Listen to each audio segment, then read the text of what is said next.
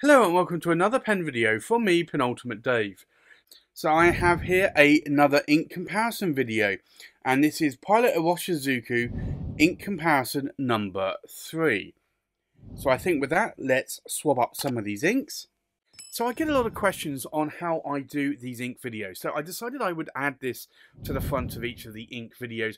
I put links in the description, but I know some of you watch this on TVs or mobile devices, so you don't get to see this. So first off, the paper is the number one question I get asked. What paper do I use for these ink comparison videos? So this is the original Tomoe River. This is 52 GSM. And it is the white, not the cream, the white. Where possible, I try to go for the white because the cream can actually change the colour of the ink just a little bit. So this is Tomoe River 52 GSM in the white. A lot of people get confused as well because I have what looks to be a grid on this page, and it's actually an Oxford Optik pad. These are the pads that I actually use when I'm writing my writing samples for pen reviews or in my currently ink. So they have these little squares up here. I just use that because it's a good guide for me. When I put this very thin sheet of Tomoe River over, I can actually see squares, so it helps me write a little bit sort of straight on the page. Not always, but sometimes it does. The other thing that I also have is I have a bottle of water, plain water, and I dip my nib in here. So for consistency, I use the same fountain pen, or I guess it's not a fountain pen, it's using a fountain pen nib though.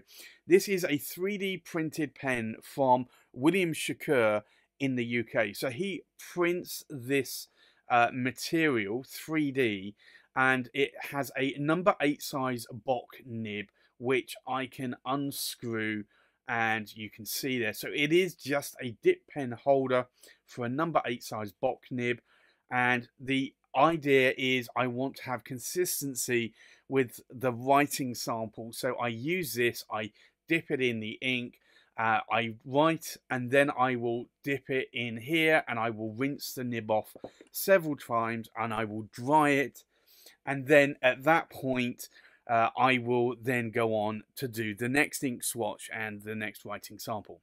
So there you have it. That's how I do my ink swatches. So I just wanted to show you that here. Now on to the ink comparison video. So the first ink here is Pilot Iroshizuku Tsuyu-Kusa. So we'll do an ink swatch, and this is a really beautiful blue ink, and this is an ink that I've been using a lot lately. I've been inking this up in a number of pens. It's a very, very beautiful blue ink. So I think let's do a second pass here, just so that I can show you the difference between a wet versus a dry writing nib, because not all nibs write the same. So this is Pilot Iroshizuku, and it is Tsuyu, and it is Kusa, which is a very, very nice light blue ink, and I have to say that this has become a bit of a favourite of mine lately. The next ink is Pilot Iroshizuku Ajisai. So I think let's do an ink swatch, and I have to say that this is also a new favourite of mine as well. I have an ink called Papier Plume Forget Me Not Blue, and because I'm not in the USA, it's not as easy for me to get hold of it. That's the second pass there I've just done. So I wanted something that was a little bit similar, which was a bluey but also a little bit of a violety blue, and I have to say, I think after searching for a number of inks, I found an almost identical match. So this is Pilot Iroshizuku, and it is Ajisai. It's actually a J. But this is a very, very beautiful. If you don't want just a regular blue, like maybe in Tsuyu-Kusa, but you want something that has a little bit more of a violet or lavender or a purplish blue, then this is probably the colour to go for. The next ink is Pilot Iroshizuku Asa-Gao. So we'll do an ink swatch. Now this is a lot more of a deeper blue, I would say. More of a typical blue.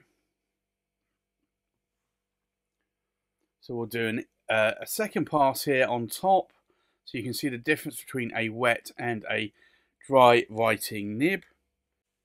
So this is Pilot Iroshizuku, and it is Asa-Gao, which for me is another lovely blue ink. Now, I did actually have trouble opening the cap on this, and I just want to show you here, there is a bit of sheen on the rim of that bottle there. So it'll be interesting to see if this ink will sheen on Tomoe River paper. The next ink is Pilot Iroshizuku Ku-Jaku.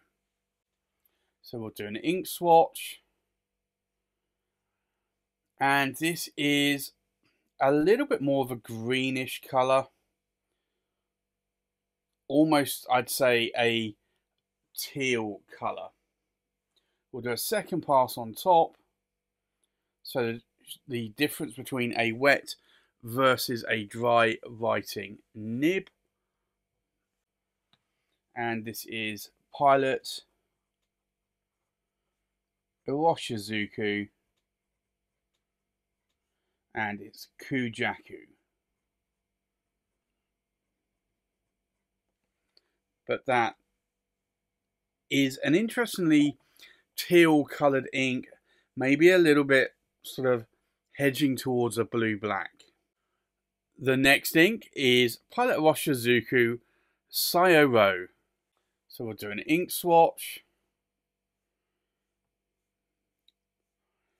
And again, this is an interesting colour as well. Again, I'd say a little bit more of a teal colour. We'll do a second pass on top. Show the difference between a wet versus a dry writing nib.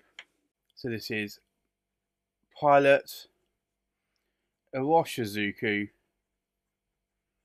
and it's Syo-Ro. But that does look very similar to Ku-Jaku, but maybe 1 or 2 shades darker.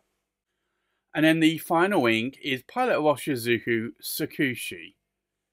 So we'll do an ink swatch. And Tsukushi translates to horse's tail.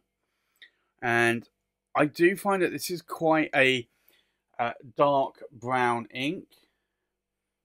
We'll do a second pass, and we can see the difference between a wet versus a dry writing nib. So this is Pilot Iroshizuku, and it is Tsukushi.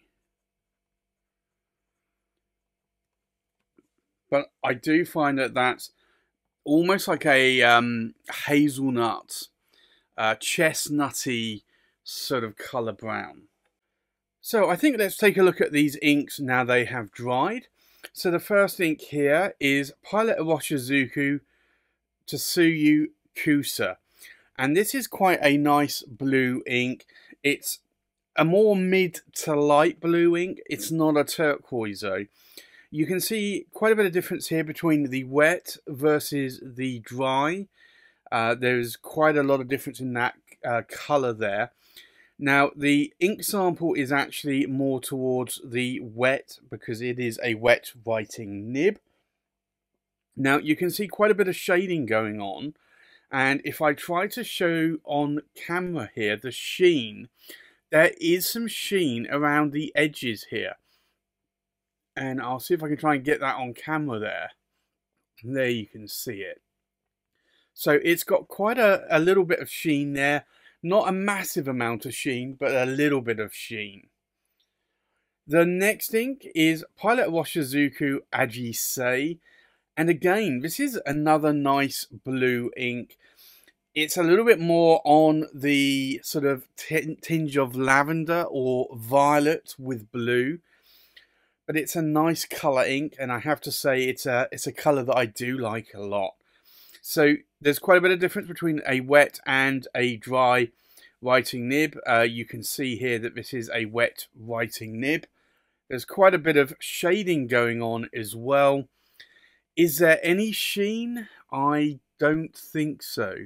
It's very difficult to see. I think it wants to sheen, but it's just not quite a sheening ink. The next ink is Pilot Iroshizuku Asa-Gao, and this is a more deeper blue ink.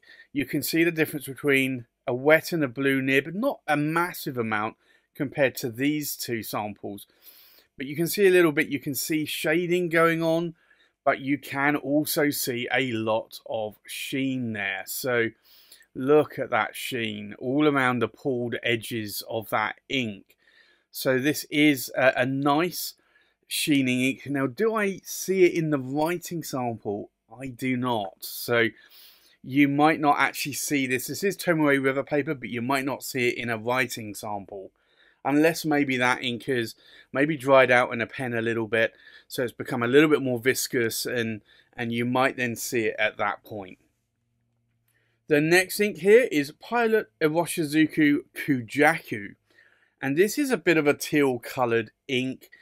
You could definitely see the difference between a wet and a dry writing nib. This is a wet writing nib. There is a bit of shading going on that you can see here. The biggest thing though is the sheen, and this has a lot of gold sheen there. So this is a lovely sheening ink, and you don't normally see that on a green ink, but you can see it a little bit more on a teal or a blue-black ink. The next ink is Pilot Iroshizuku Syo-Ro, and again, another teal ink, and I would say that this is probably 1 or 2 shades darker than Ku-Jaku. Again, you can see the difference between a wet and a dry writing nib. Little bits of shading going on, but then you can see again this sheen here. So this sheen is a lot of sheen that you're getting out of that. Now, do you see the sheen on the writing sample? I don't see it there, but it certainly is a possibility that you might see it on the writing sample, but not massively. And then the last ink here is Pilot Iroshizuku Tsukushi. Now, this is a brown ink. It's Tsukushi is horse's tail. Now, you can see a difference between a wet and a dry writing nib. This is a wet writing nib, so it does appear darker in the writing sample.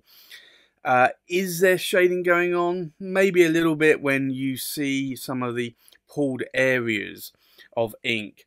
But the beauty of this is this gold sheen there. This is absolutely stunning. So do you see this on the writing sample? No, I do not. At least not off camera. But that sheen is beautiful on that ink. And again, this is on Tomoe River paper.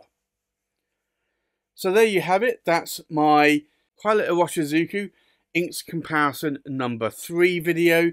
If there are any inks here that you like the look of, let me know in the comments below. Likewise, if there are any other inks you would like me to compare, or you have that are very similar to this, then do let me know in the comments below. So that's my Pilot Iroshizuku inks comparison number 3 video. Thanks for watching.